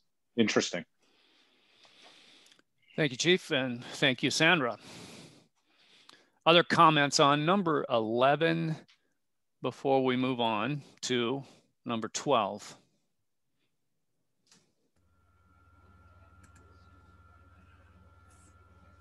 For me, I think this is just a quick yes. We should definitely move to have number 12 available to the public and their families. Storage time is not an issue for me. I do want to be considerate of lengthy storage times for videos, but if a family wants access, they can have that without having any issue for 2 years. I definitely feel that this is something that we should make a yes. All right, Silverio, let me make sure I'm understanding you completely. Are you suggesting that we work on this to create a motion this evening, or is this something that we're going to put in with the rest of our efforts for the next meeting? Put in for the rest of our efforts to make a policy decision to move forward to the ad hoc committee. Okay, thank you. Those decisions. I'm a little slow sometimes, so thank you. All right. Any thoughts or comments on that number 12? This is allow civilians to review footage of themselves or their relatives and request this be released to the public and stored for at least 2 years. Thoughts or comments? Well, I would mention just really quickly, and I think Lieutenant San Miguel answered this way back at the beginning of this a little bit. There's a pretty robust process in place at the statutory level in Oregon regarding what you can and can't release. And so I think it would just be really important to make sure that the policy isn't running afoul of that, because you can have a policy of saying X, Y, Z, but if there's an Oregon statute that says you don't get to, that's going to be problematic. And so you want to make sure those marry up at least enough where you're not going to have issues in the future. Because there are going to be people in those body cams that are going to have expectations of privacy outside of those civilians that are requesting it, whether it be the individual who's directly being recorded or people behind them. Those people have an expectation of privacy too, that we need to run through that process for a public information request. And then just from a practice standpoint for me, and again, this is a very small subset of the cases that are actually being prosecuted. But when a case is being prosecuted, and I have it, until that case is resolved, the defendant has access to the body cam because obviously they are constitutionally required as part of the discovery process. But I in general, and I think most prosecutors you would ever talk to, don't want the information while an active criminal case is going out to just be released to the public for these releases. We work with victims a lot to be able to have access to the body cam, but we don't generally just hand it out. There's some rare exceptions, traffic collisions where someone has a civil attorney and they're trying to essentially bring some sort of civil suit that we have to give it over or required by law. But to have a blanket thing, I think could be challenging. Thank you, Travis. I considered going into law, and I would not have been a prosecutor. I would have been a public defender. So, not pulling any heartstrings with me for that. But I definitely feel that, here's the delineation that I feel. Any kind of conversation that a public officer is having with a private citizen is something that should be available to the rest of the citizens in that community. Now, I understand it kind of goes against my privacy concerns, but if something happens and there's footage that is available, I think that we should have an option to see what took place with that particular interaction.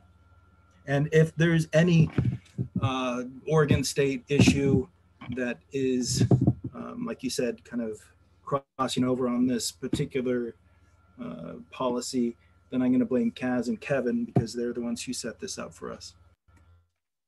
Well, and well-placed blame, Silverio. Sure. All right, well, thank you. I just wanted to respond to that just very, very quickly. So what I'm saying, I'm holding on to that. I don't want it public. That's for that very short period of time while the case is being prosecuted. As soon as I am done with a case, the record holder, if you will, or the release authority for that is solely through the city of Eugene, through the police department. And it's that normal records release process. And again, as someone articulated earlier, I think it was Lieutenant San Miguel, there are times where certain things are required to be released because of the public interest. And so, it's not like when a case comes into my office, we take that video, hold on to it, and never let it go. It's just for that very short window while we're prosecuting it. We try to minimize the amount of people that have that video. Sometimes people can view it and they end up on the jury theoretically, right? So you don't want to have that situation where someone has had access to the evidence and formed opinions and done things before they walk in that jury room, because you want that jury to be to have that process. That's a sacrosanct process, and we want to make sure that it's done properly. So, thank you, Travis. Any other thoughts, comments on number 12? I think Abraham has his hand raised. Oh, thanks, Ems. I'm unable to see everyone. Ibrahim, go ahead. Thank you, Kevin, and thank you, Ems. I just want to bring a different perspective. If you have someone like me, an immigrant, English as a seventh language, not knowing what is the system here and how the system works, what should you trust and what not to, because where you're coming from, maybe law enforcement is something you were running away from. I think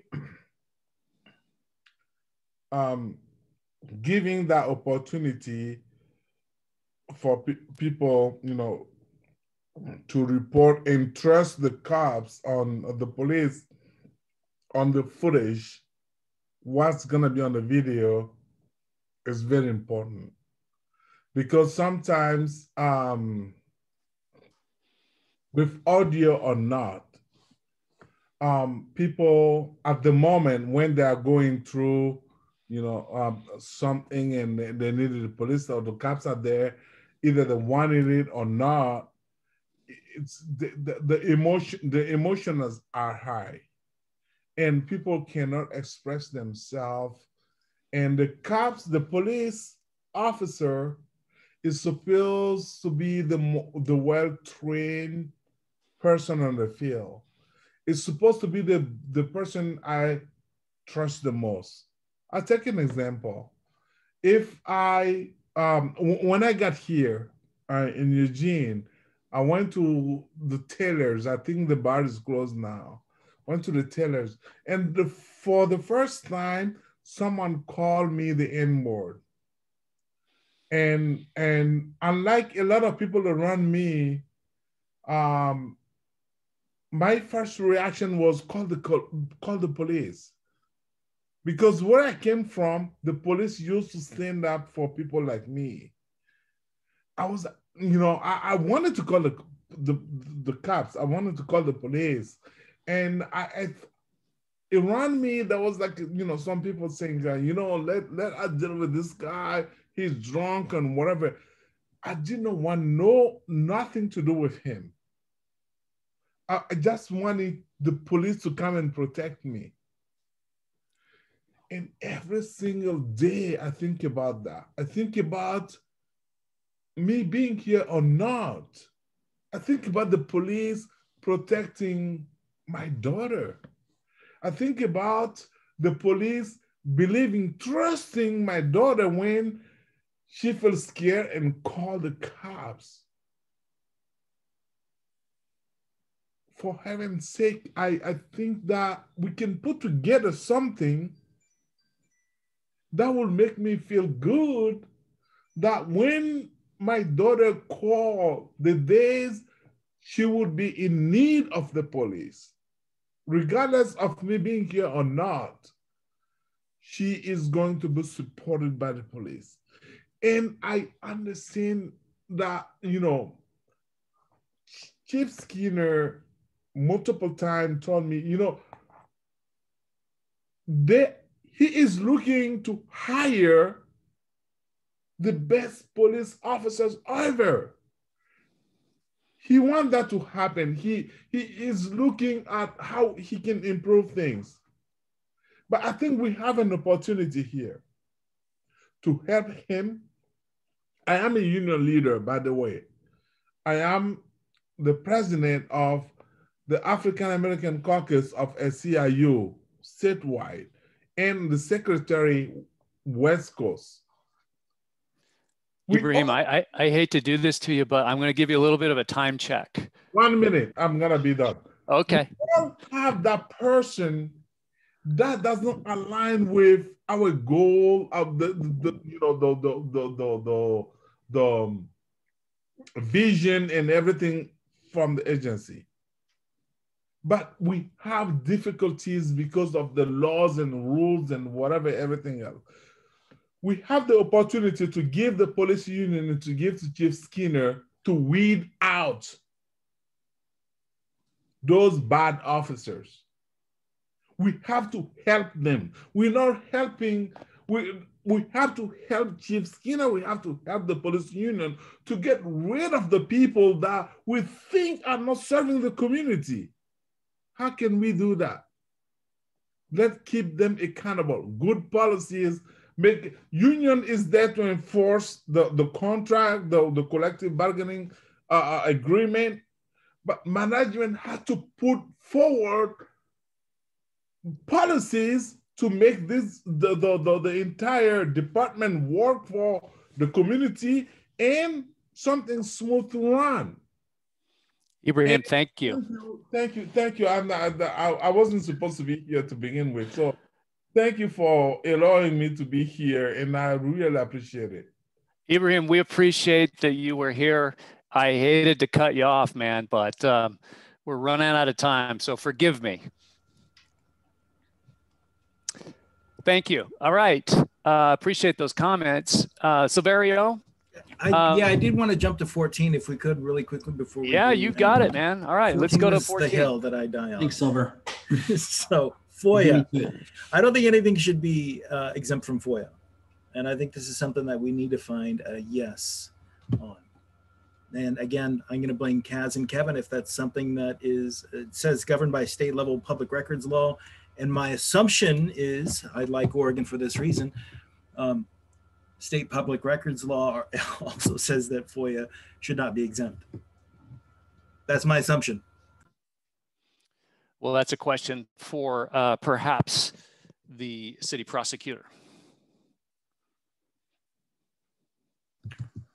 Well, I think Lieutenant San Miguel mentioned this a little bit earlier too. There's a special section, and I don't handle the civilian side, only the criminal side for body cam stuff. So I'm hesitant to give you a real thorough answer because I'm outside of my scope of expertise, and the city attorney's office probably would be much better at really explaining that whole thing. But the super short version is there are freedom of public information request process are differentiated between whether or not they're body cam or not. There's specific statutory language just for body cam. So that's sort of the hurdle that you have to get over, is how do you craft a policy that addresses that particular limitations that the state of Oregon has for body cam, because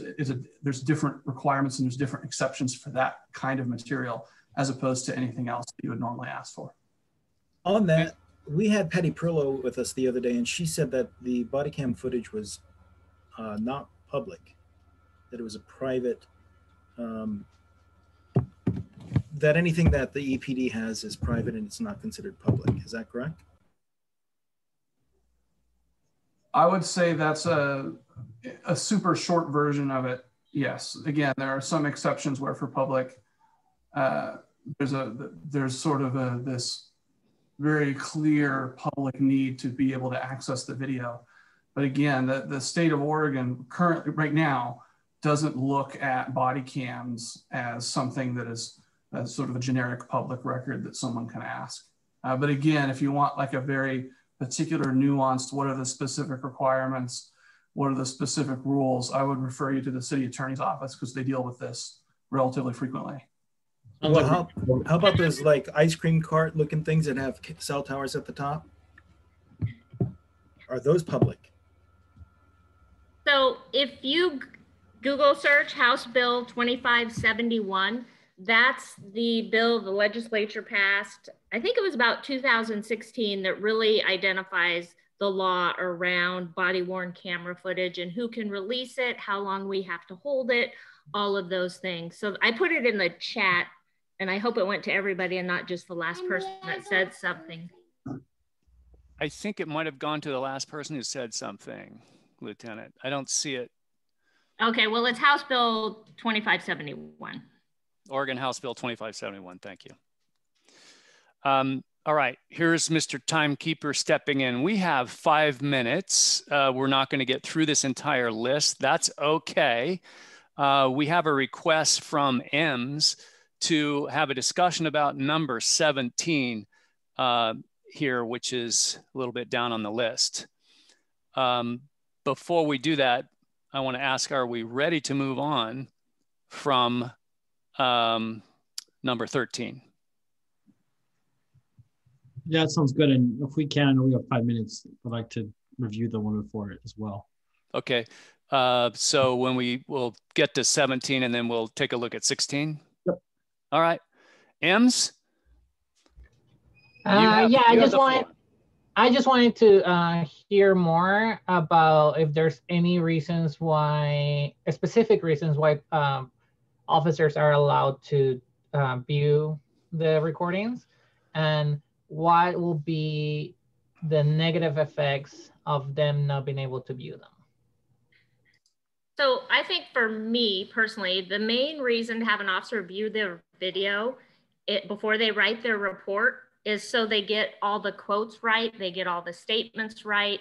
We don't want them to misspeak and think they remember hearing something and put in their report that they heard X, Y, and Z when it was actually slight a slight variation of that. We want them to be really able to articulate what was said exactly in the report. I think that's the biggest issue. Yeah, I would agree with that, Angie. You know, remember when you and I started, I don't know if you guys obviously didn't know this. Angie and I went to police academy together. We're actually finishing our 30 years together. And when we started as baby cops, remember we used to try to write down everything that somebody said in our notebook. And everything we observed, every nuance to the detail, the best we could, we'd write it down in our notebook. And at the end of the night, we'd sit down with our notebooks, open them back up, and try to capture a report or write the most accurate report we possibly could based on those notes. And here in Eugene, when you have an officer like on a Friday or Saturday night that might have as many as 8 or 10 or 12 different incidents he or she has gone to, trying to keep those things straight is really, really difficult. And ultimately for me as a police chief is I want the written instrument that comes from an incident an officer was involved in, I want it to be as accurate as it possibly can. And so just to echo some things that Angie said is that's really at the heart of allowing them to see body cam before writing a report. And I'm not sure all of them avail themselves of that. I'm not sure that happens or how frequently that happens, but it is an option right now. Thank you, Chief. I just noticed I blinked and it was 8:01. I'm going to ask permission because Joel asked if we could have a quick conversation about number 16. And then we have 10 minutes added to the meeting, no more. Okay, so 10 minutes. Can we go to 8:10? Seems to be standard practice for us to do that. If you have to go, okay, thank you. If you can stay until 8:10, let's do it. Joel? Yeah, can we hit 13 actually? 13, all right. Require body and dash cam footage to be stored externally and ensure district attorneys and civilian oversight structures have direct access to the footage. The note is that it's partially enacted. You have the floor. Thank you. Yeah, this is something I was thinking about. And I think part of my concern with this is that, you know, it's great that it's at least partially enacted, but really when we talk about body cam footage, there's a couple concerns when it comes to it, right? It's one, it's how is it stored, right? Who has that information? 2, what's the chain of custody? And then finally, right, like who has access to the footage? Those are the 3 big things when it comes to it, when it comes to body cam footage. And so right now I see the DA has access, the PA can request it, but it's not stored in an external place. And jogging my memory from when my brief stint on the police commission, if I recall that the cloud is currently stored on internal servers within EPD. Is that correct? Yeah, so we're trying to get away from that. I think what you'll see is a huge push by the city in general to move to a cloud-based environment. The on-premise solution of servers and storing footage locally is starting to become an outdated practice, and cloud storage, especially in the Microsoft government cloud, which is CJIS compliant, and that's the other thing we have to making sure that it is CJIS compliant. So is probably Chief, the way we're going to go. Could you explain the acronym? Criminal Justice Information System. So anything that's storing information that has people's identities, birth dates, social security numbers, maybe convictions, those kinds of things are not a matter of public record. And those have to be, and those can only be accessed by CJIS compliant individuals and CJIS compliant agencies, and only stored on CJIS compliant cloud-based servers. So that's the direction where we want to go, is that cloud environment. That doesn't mean that we wouldn't have access to the data. Even if it's stored in cloud, we would have access. So I can have Angie talk about kind of who has access and who can get in there and how we can lock things down when we need to. So evidence.com actually is cloud-based. It is not solely held on our servers. It is cloud-based, and it's with the CJIS compliant servers, but they're not ours. And once the video footage is uploaded, the only people who can access it are the involved officer, some of our detectives for investigative purposes, or supervisors. And then the only people who can redact it or anything like that are our forensic evidence control people. So it's pretty limited, but it is stored cloud-based. Yeah, I think the biggest piece for me is just the civilian oversight structures, right? Like, is there a mechanism for them to have access to? Yeah, so. Yeah, they get it. Yeah, the auditor's office gets all the body cam footage. They have access to that. Yeah, do we have to send it to them? Do we have to send it to them though, Ange? Yeah, they have an evidence.com platform, just like the district attorney's office does. And they request access to the video, and we share all video associated with the case, any case that they request. Does the civilian review board have access to this, or just the auditor's office? Yes, the the auditor's office provides it to the civilian review board when they're reviewing cases. Sure. Okay. I think we can probably figure this off online, but I'm just curious about this portion on partially enacted. What is the portion that's isn't making it the full why? Yeah, good question, Joel. And I will ask Cindy Coleman about that and get that answer. Right. And at the end of the day, right, it's like, I mean, I know the other thing too, even with cloud-based servers, right, there was a massive government like hack that happened recently. And it's impacted folks all across the nation. Even here at eWeb, right? I know some folks at eWeb are dealing with it, and some other folks in government agencies. So there is definitely that concern around cloud-based servers and how secure they are. But at the end of the day, right, like if we have this footage, it should be accessible to a variety of folks, not just law enforcement agencies and the DA, but also these civilian review boards and oversight committees. So I think that's my only concern, is how do we make sure that turns into a full why. Yeah, I think maybe where that partially enacted piece is around that comment that says civilian oversight, because when we think about our structure, that's auditor's office, CRB, and police commission would be considered part of civilian oversight. So I'm wondering if it says partially enacted, because not necessarily all those entities have. The other piece of that that's interesting is direct access, which would in my mind mean that they have the ability at their discretion to be able to get into our system or get into the data and look at whatever they want to look at. And so I think there's a way to get to the yes on this that makes a lot of sense. Folks, we are at the end of our extra 10 minutes. And so I'm going to propose a way to move forward. And that will be, I will email the subcommittee tomorrow, and I will list all of the policies that we've discussed tonight, plus the ones we didn't quite get to, and ask that you volunteer to work on crafting a motion between now and when we meet again for the second time. Of course, any one of you individually has the right and the privilege to work by yourself, but I would suggest to kind of tap into the wisdom of the group and probably team up on some of these. So be prepared, keep a lookout for an email from me tomorrow with that opportunity for you to kind of sign up on one or more of these policies.